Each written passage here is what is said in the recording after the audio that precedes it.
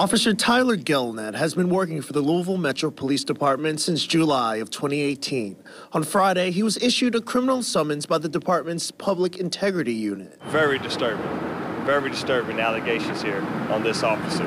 According to the complaint, from December of last year until this past April, Gelnett took marijuana that police seized and then gave it to his then-girlfriend. Investigators say the woman confirmed to police that's what happened.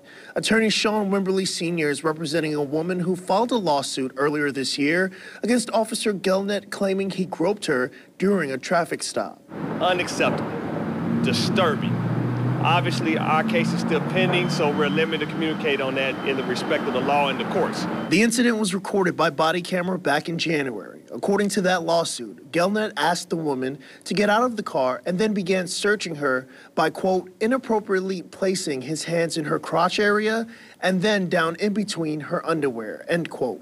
We just cannot have people on the streets acting under the color of law and putting their hands on individuals in the manner that he did.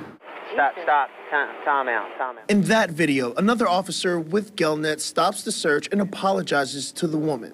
Wimberly says his client's reaction to these latest allegations was not surprising.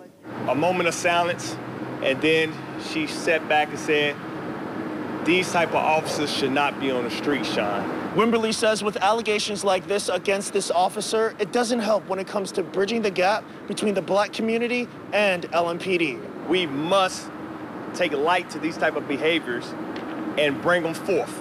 Because if we don't do that, we're going to have more issues than we've had over the months in the future to come. Shaquille Lord, WLKY.